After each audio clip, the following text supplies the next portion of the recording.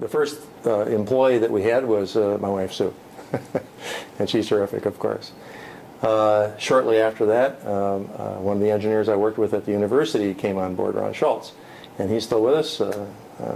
See him every day. After that, other folks came on board, Mark and Jane Turner, Kevin Colwell, Barbara Dreyfus. There's a long litany of people who've come on board. They like what they do. They're making a real contribution. They found a way where they can both make a living and make a contribution at the same time, and I think that's the magic formula.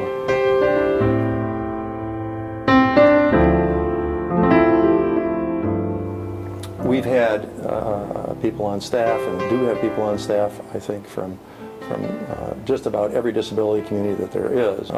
We try to accommodate whatever need a person has so that they can do the good things that they're capable of. And I believe that we wind up with absolutely the best, the most loyal, most productive employees that you can imagine just by accommodating a few simple things. I think when you realize that there's a need and you have a way to help, and you just do it. I can't really imagine doing anything else. I mean, once you're aware of what's going on out there, and I kind of look at the things that we do. We have invented some new technologies, but in many, many cases, what we do is we're sort of the catalyst. We look at the issues that communicative disorders that people have, not only from the deaf community, but also from other communities where people have physical disabilities that it causes them to have problems communicating. And we look for ways where that can be resolved using either existing technologies or with maybe a tweak here and there. While I was a teenager, I did work for a while out at what then was called the Central Colony. We had a number of kids that had pretty severe both physical and mental disabilities. And so that was sort of my first touching of the community, if you will. But it wasn't until I got to the university, I actually majored in physics to begin with, and then transferred to electrical engineering, both because I was extremely interested in the electrical part of engineering. Also, my grandfather, Morton Withy, had been the dean of the engineering school for quite a few years, and he passed away my freshman year, but I know he really wanted me to consider going into engineering, so it wasn't too long after that I made the change. The researchers I was working with at the psychology department came with me to the draft board and said, you know, this fellow is working on a number of grants that we have, and if he's taken right now, it's going to cost us a lot of time and money to replace him and so on. So the draft board the next day came back and said, as long as you're working on these projects, I think you should stay in the United States. So, and it was really during that time that I learned about the Deaf Telecommunications Network. There were several deaf people who were part of some of the research that was going on. So they immediately began teaching me a lot more, and also telling me a lot about their lives and the issues that they had, one of which was using the telephone. What had actually happened was a deaf man named Robert Whitebrecht, a physicist from Stanford, had run into the same problem. And he was also a radio ham. And at that time, radio hams were using old teletype machines as part of their communication means in RTTY, or radio ham teletype. And he figured out a way to connect it to the telephone line. And by the time I learned about this, there were probably 10 or 15,000 people in the United States using these TTY machines to type back and forth to each other, to have telephone conversations. And it came to mind that maybe we could make a TTY much smaller and all electronic, and they could perhaps even portable. They could carry it around with them. I actually went to the store and bought a National Semiconductor calculator, tore the guts out of it, and put them in my own little printed circuit board that I made in my garage, and put this computer chip on it along with a few other things, a couple of display chips. And lo and behold, we had a TTY in a calculator case, and it was fully operational. In fact, one of the fun things that happened was, how do we connect this thing to the telephone? I mean, we could make it all work, But physically, how do you connect this thing to the telephone? Because Ma Bell wouldn't let you connect directly in those days. You could not plug something into the telephone jack. No, that was totally forbidden. So you had to do it acoustically. You had to couple it acoustically. And I was at Kmart. And I was walking down the aisle just thinking about something else. And I saw a box or a bin of these little plastic coin purses. I looked at that for the longest time and I thought, that's about the right size for the round, handset earpiece and mouthpiece. So we stuck a speaker in one and a microphone in the other, and we opened it up a little bit further by snipping a couple places, and a couple small wires, and we plugged them into the calculator, and lo and behold, we had the coupler that actually you could carry around in your pocket. You could hook it onto any telephone, and away you go, typing away on the keyboard and reading the message coming back. We called it the VIP, the Visual Information Processor.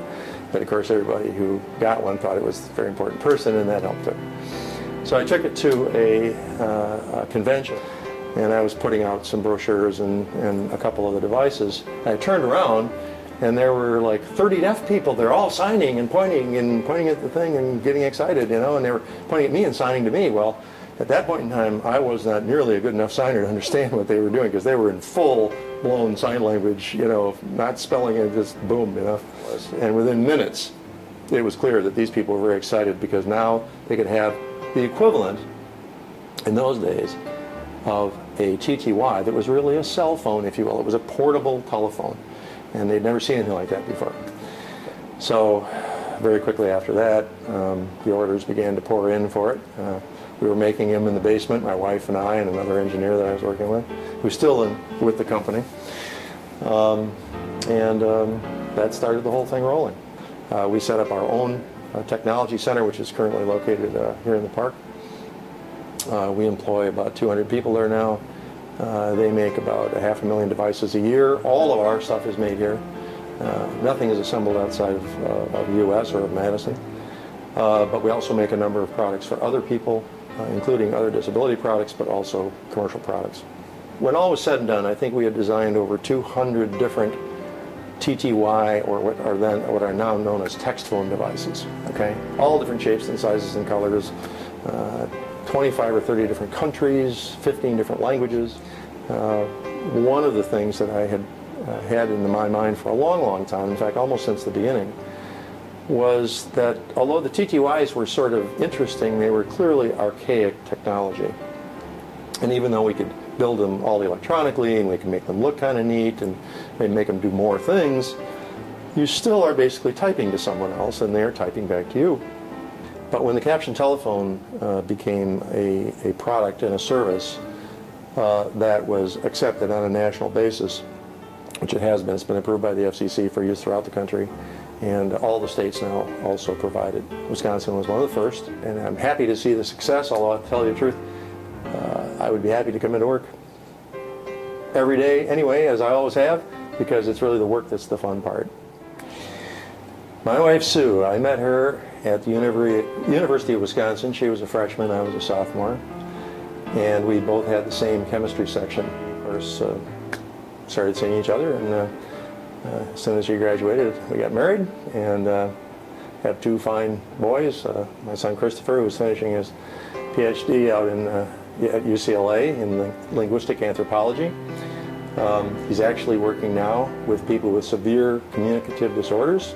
He's using caption telephone technology to caption the speech of the hearing party, and for that matter, to capture the whole conversation. And he puts it up on the screen for the person who has the physical disability to choose from. So now they can choose from words that are germane to the conversation at a much higher probability than they would if it just trying to randomly spell it or take it from a dictionary. So, needless to say, Dad's real proud of that.